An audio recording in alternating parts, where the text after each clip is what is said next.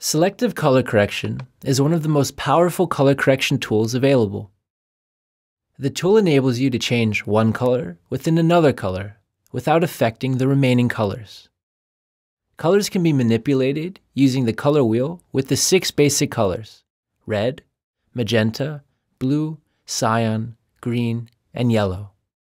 The original color, which is picked up by simply clicking on the image, is always shown in the center of the color wheel, while the associated sector displays the resulting color.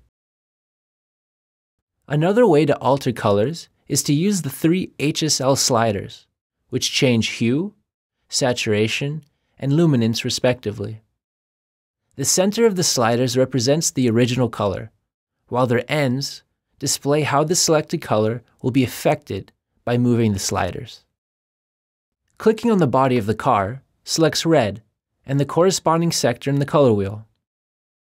We can now move the hue slider up in order to change the body's color from red to magenta. In the second step, we will change the color of the seats to blue using the color wheel. In the color wheel, we can add or subtract colors. First, we click on the seats to select their color, which highlights the cyan sector. Dragging the cyan pointer from the outside of the color wheel to the center removes the cyan. Then, dragging the blue pointer from the center towards the outside changes the color of the seats to blue.